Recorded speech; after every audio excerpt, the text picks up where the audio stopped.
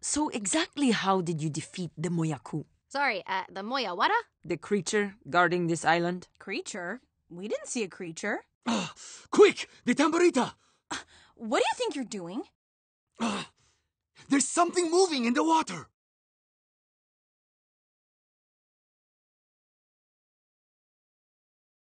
You didn't see anything. You were just trying to get your tamborita back. It's the same old story with you, always scheming. Oh, spare me the surprised act. You know it's true. The Moyaku!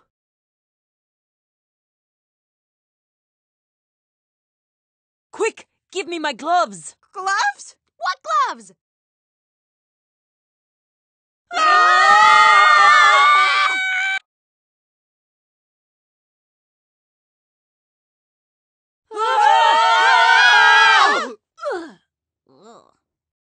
Did we just get swallowed? On the bright side, we got swallowed whole.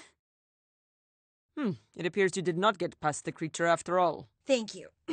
I can see that. Forgive me, princess. I was just released by a centuries-long curse, only to be swallowed by a sea creature moments later.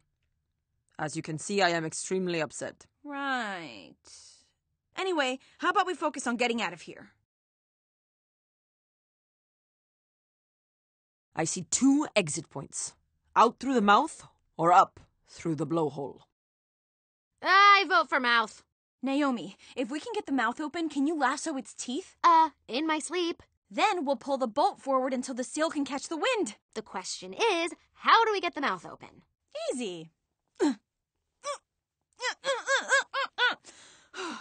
Or not easy. Maybe she's ticklish? Goochie coochie coo!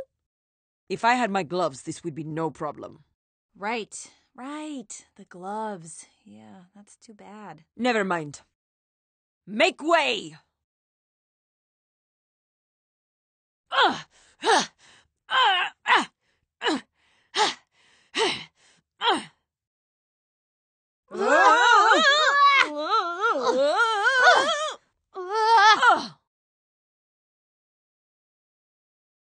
Remind me why they call her the Lightning Warrior again?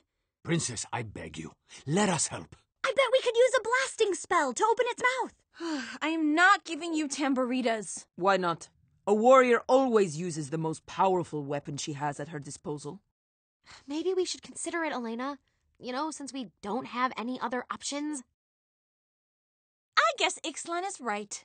We need to use our most powerful weapon. Exactly. Which is this.